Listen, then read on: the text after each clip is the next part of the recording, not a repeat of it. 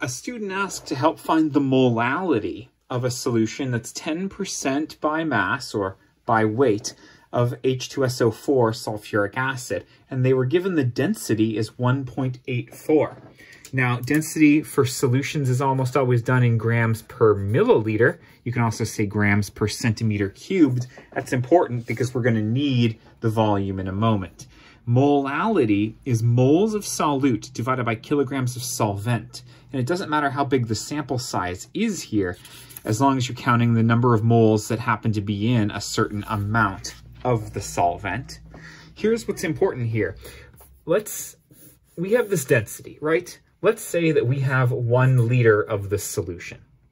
That 1 liter is going to be 1,000 of these. 1 liter will be 1840 or 1,840 grams of the solution.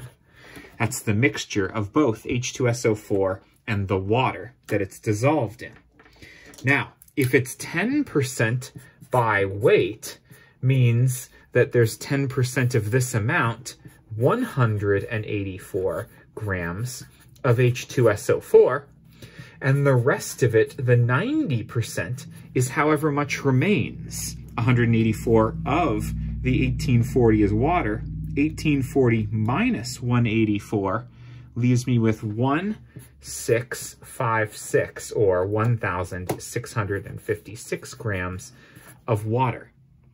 Now, one of these is the solute, and the other is the solvent. By definition, the one that there is more of is the solvent.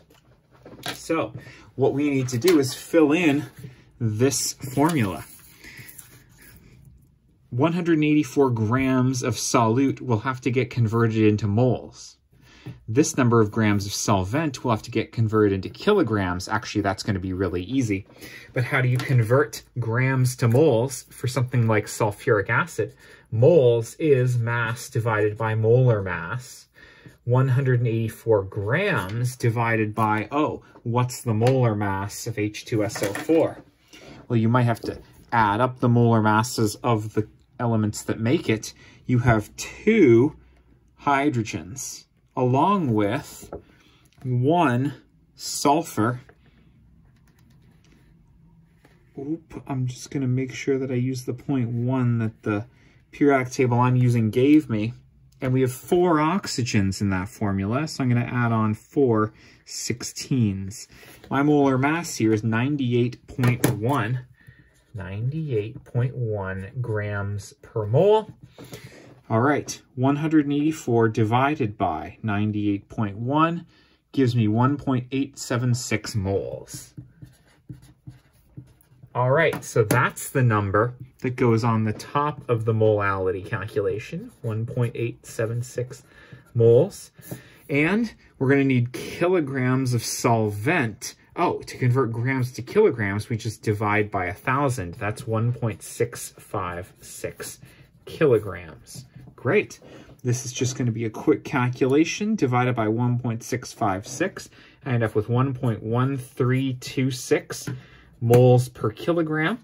If we use significant figures, well, let's assume that that's 10 point. That's 2 sig figs there. This is 3 significant figures. My molar mass had 3 significant figures. Let's assume this is 2 significant figures. It's going to be 1.1 molal. Molal is a lowercase m. I like putting in italics so people know it's not any other capital M. And there you have it. The point is you can find molality as long as you're given density and percent by mass. You just scale up how much of the solution you have to, well, you don't even have to do that, but I like working with bigger numbers.